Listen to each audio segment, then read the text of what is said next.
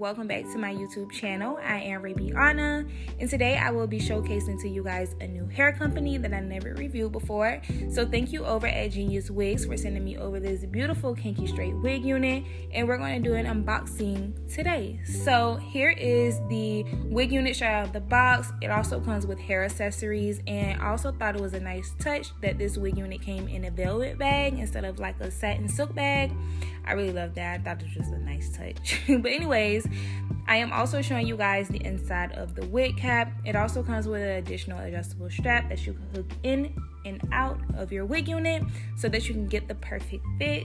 So let's go ahead and get into the specs of this wig. I have in a 13 by 6.5 lace frontal wig unit, meaning that you can get an extra ½ inch of parting space.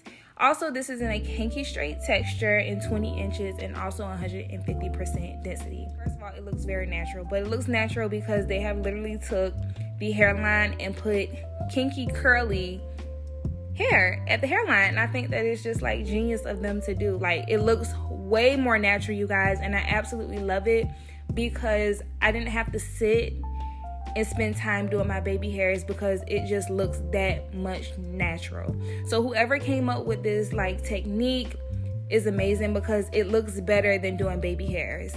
So for all my girls who don't really like baby hairs but they like the kinky straight texture, this wig unit is very much for you, you guys. It's just, you don't have to do a lot, you know? So in this video, I'm basically just going to show you guys different hairstyles that I did with it. I believe I did a middle part, the half up, half down, and just kind of like the flip over messy look as well. So make sure you guys stay tuned so that you guys can see how natural it looks, especially without the baby hairs. But also, if you guys do want to do baby hairs, you can definitely take your hot comb and flat iron your hair through the hairline and just do your baby hairs as normal if you want that look as well. But I definitely think that this looks better than a normal kinky straight wig.